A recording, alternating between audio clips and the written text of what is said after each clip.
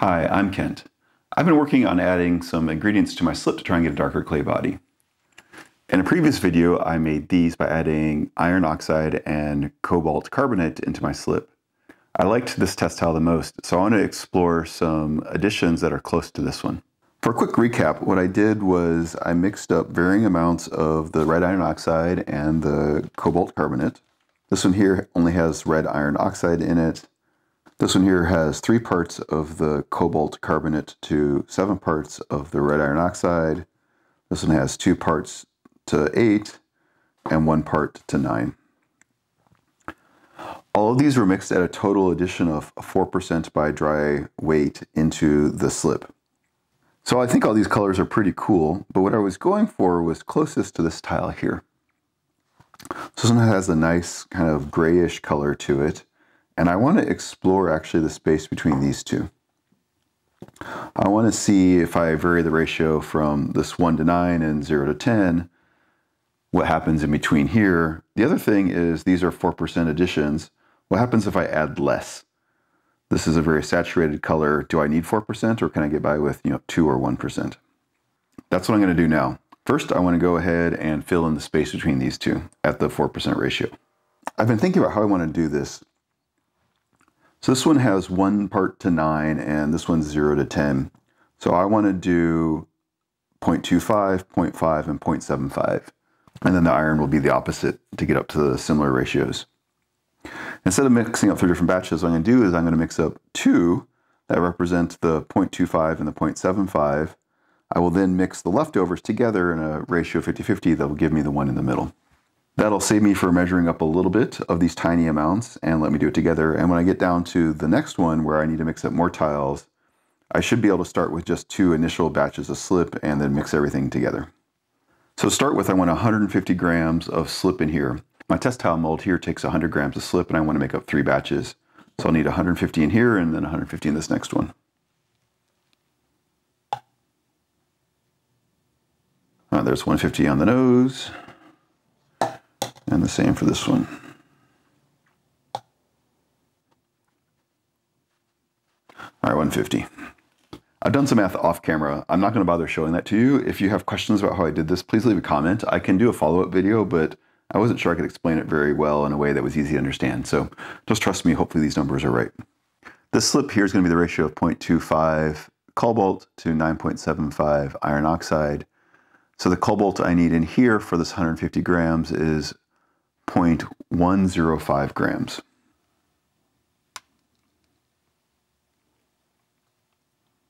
All right, 0.11, as close as I can get. All right, and this one here is going to be the 0.75 to 9.25, so I need 3.2 grams of cobalt here.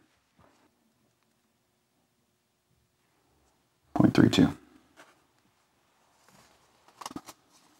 All right, so that's all the cobalt I need for now. So to get this one up to the right ratio, I need 4.1 grams of iron oxide.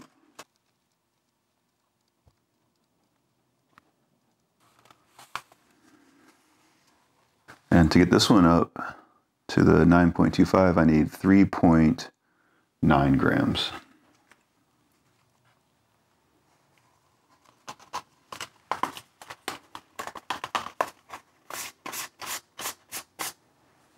Now I'll mix both of these up.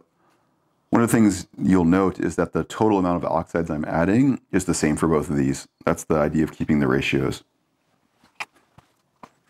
All right, so I poured those 100 gram batch into here and 100 gram batch in here. I then had 50 grams left over in each of these. I mixed these together and stirred them up really well. And that gave me 100 grams to put into this last one.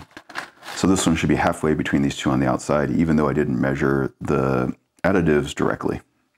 These need to set up. I can then demold them, and that will be done for these 4% additions.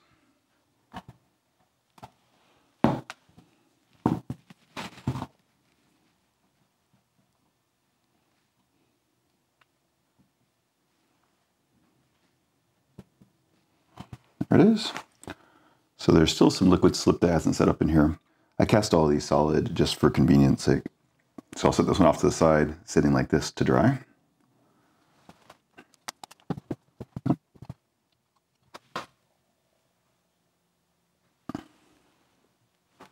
All right, let me clean up these molds and we'll reset for the 2%.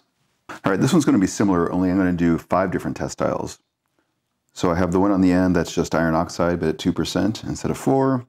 And this one on the end, that's the 1 to 9 mix, but again at 2% instead of 4, and then the 3 in the middle. I'm going to do the same thing. I'm going to mix up the 2 outside batches of slip and then gradually mix them together to get all 5 different versions. So again, I've done all this math off camera. I need 250 grams of slip into this container. And another 250 in another container.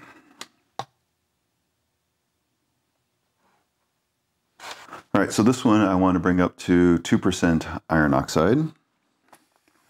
That goes in here. Now to get to my 1 to 9 ratio of iron oxide in this one, I need 3.15 grams.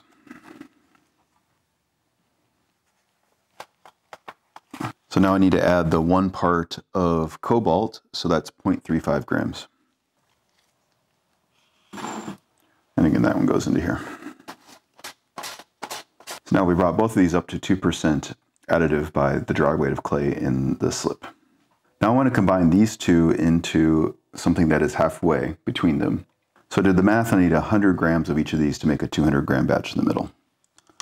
Let's take 100 grams of the iron oxide one.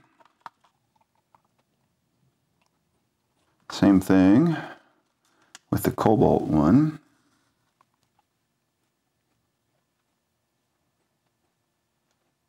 So this one now is all iron oxide. This one is the 1 part to 9 iron oxide at the 2%. And now this one is at 0.5 to 9.5. All right, now we need to make up the ones that are in between. And at that point, we should have the 5 different amounts, and I should be able to slip cast them. So if I take 50 grams of this one and 50 grams of this one, they'll give me 100 grams halfway in between these two. And there's 50. And 50 grams of this one.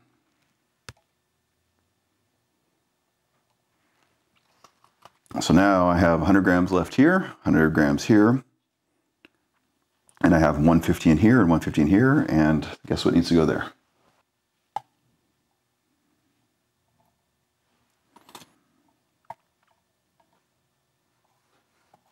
So there's the last one.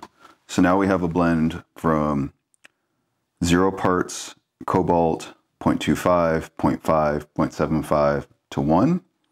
And for the iron oxide, 9 parts, 9.25, 9.5, 9.75, 10. So we have all these up. Time to slip cast them.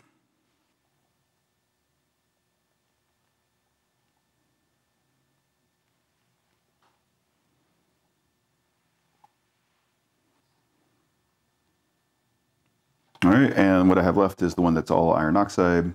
I don't have any more test tile molds, so I'll do this one separately.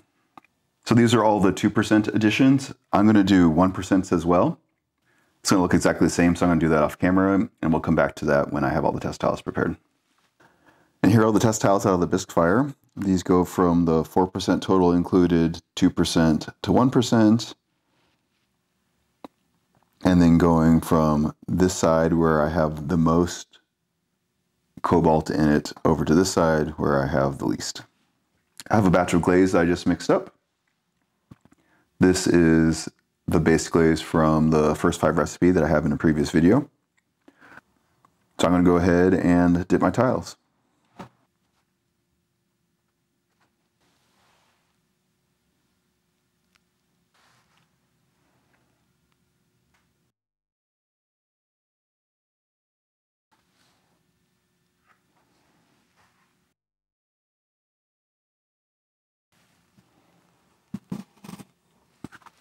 All right, done with the glaze.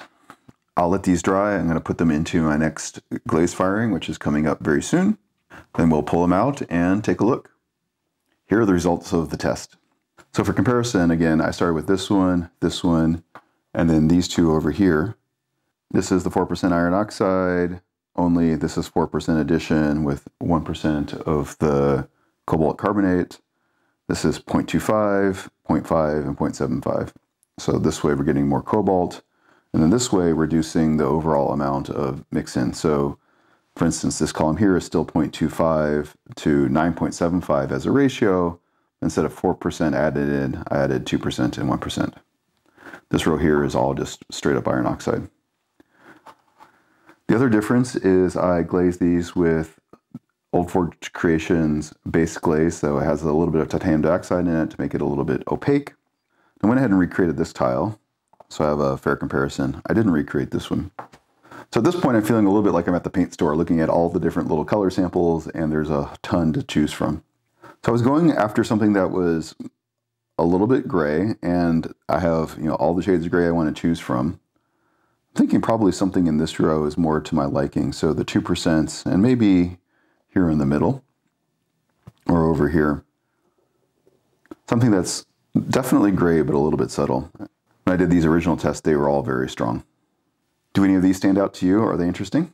I think with this, my adventure into test tiles is probably paused for a little while. I'm going to go back to pots using some of these findings. If you have any questions or comments, leave them below. I'd be happy to talk with you. Thanks.